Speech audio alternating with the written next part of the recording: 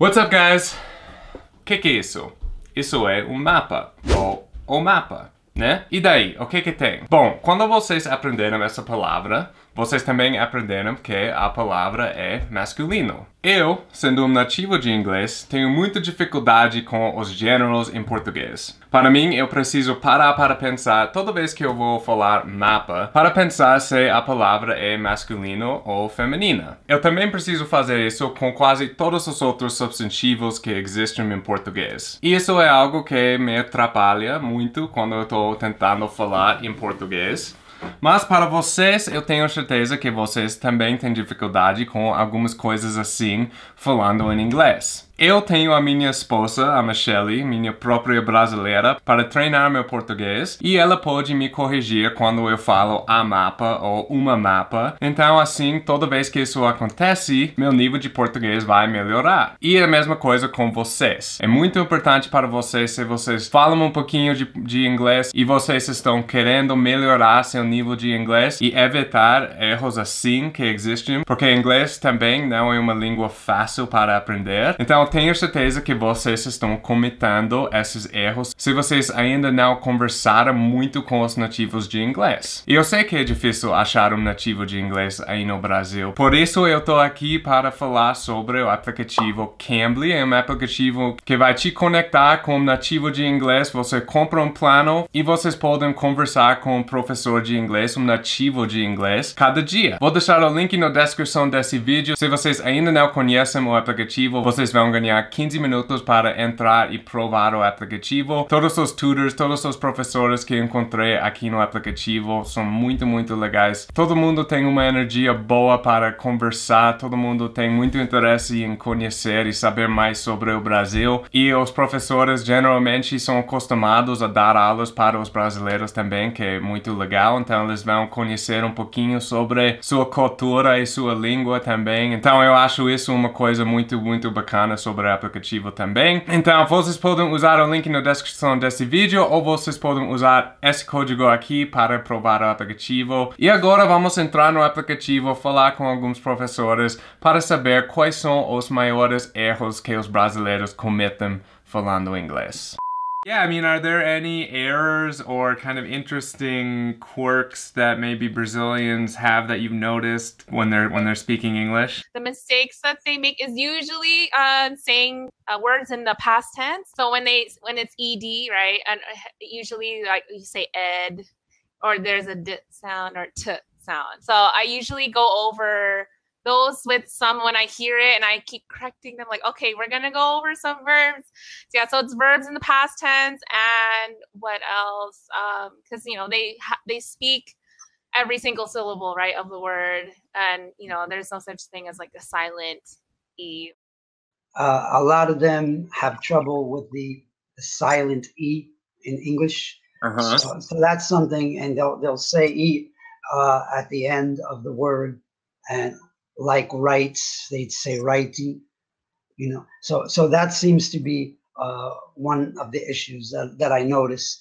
Not too much. A little bit of pronunciation, but with some of them, I was able to practice some pronunciation skills. So when you notice a student is making a mistake, like saying righty or officey, what kind of, do you just have them kind of practice a few of those words until they kind of figure it out, or how do you deal with that as a tutor? If they make a mistake on a word here and there, you know, I'm not going to worry too much, but if it's something that they're doing consistently, right, I'll help them. I'll just let them know about it. I'll tell them, you know, how to say the word, especially if it's a word that they constantly speak.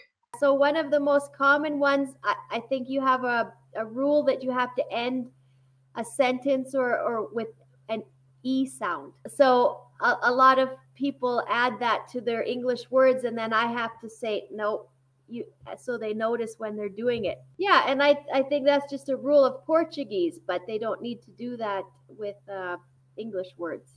And I pointed this out to a couple of them too, that they say E, when it's like us saying so they say E.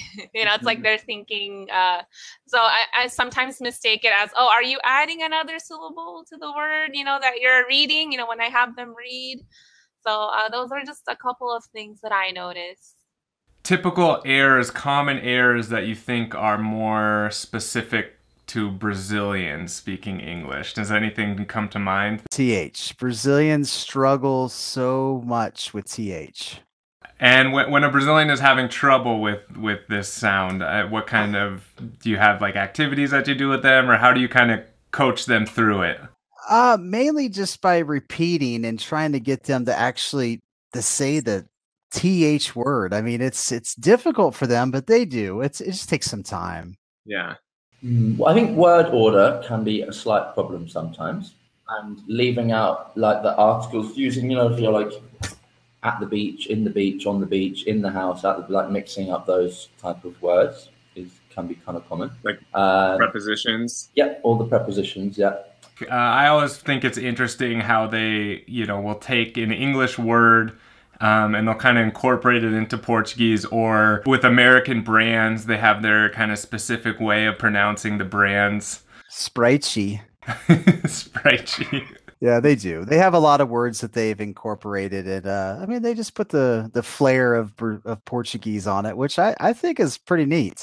Yeah, I do too. I think it's cute, actually. It's like, it's very interesting how they spin it. What about like their pronunciation? Have you noticed their tendency to kind of add vowel sounds on some words? Like a word will end in a consonant and they'll add a vowel sound to it kind of just randomly. Yeah, and there's one specifically, actually. I think this is difficult with all English, but past tense, when you're using the ED and stuff, and you have like dropped or something, they'll be like dropped. But actually, you just need to say dropped, like with a T sound, dropped. Yeah. And that's super common. I spoke to 2 Brazilians today, and they both made that mistake. They say ed, and I'm like, no, it's baked or packed.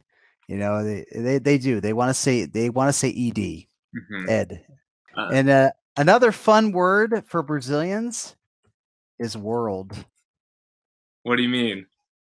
They have a hard time with the R and L together. They can say word, but when it comes to actually saying world, it kind of gets jumbled a little bit.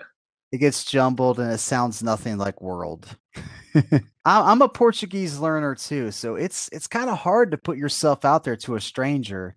But once they get comfortable with you, and correct them when you can, but don't correct them too much where they become kind of like, oh, my English is so bad. Yeah. So you want to encourage and correct when you can. Yeah, I've got to say, I really enjoy speaking to Brazilians more than most of the nationalities that I come across. Very fun people, and this is one of I live in Colombia, where I think they're kind of similar, like very proud of being Brazilian and very like happy to be. Yeah, there's a certain kind of like nationalism, but like a happy nationalism. So. Bom, gente, sempre é muito interessante falar com os tutors aqui no Cambly, porque realmente eles têm muito contato com vocês, com os brasileiros fazendo as aulas. E realmente os erros que os professores falaram no vídeo são erros muito comuns entre os brasileiros. Eu já encontrei esses erros muito falando inglês com os brasileiros, mas ao mesmo tempo são erros que são fáceis de evitar. Mas o problema para muitos brasileiros é que vocês não têm muito contato com os nativos de inglês. E para mim isso é o melhor jeito para evitar erros assim, erros de pronúncia ou erro dos verbos no passado em inglês, erros de preposições. Esses erros são erros que você só vai evitar depois de conversar com um nativo de inglês que pode te corrigir na hora que você faz um erro. Então realmente eu acho o Cambly muito, muito útil para vocês que estão tendo dificuldade em achar um nativo para treinar seu inglês. Sim, você pode ficar estudando as regras das preposições, as regras dos verbos no passado, mas na hora que você for falar com um nativo, você acaba fazendo os mesmos erros. Pelo menos é assim comigo em português. Eu preciso fazer um erro 10 vezes antes de evitar o erro. Então, para mim, o melhor jeito para evitar erros de preposições e pronúncia em português é para conversar com uma pessoa que é nativo na língua. De novo, se vocês ainda não conheceram o aplicativo, vou deixar o link na descrição desse vídeo, ou vocês podem usar esse código para ganhar 15 minutos para provar o aplicativo. E é isso, gente. Espero que vocês tenham gostado do vídeo e espero que vocês tenham uma boa semana. Tchau, tchau.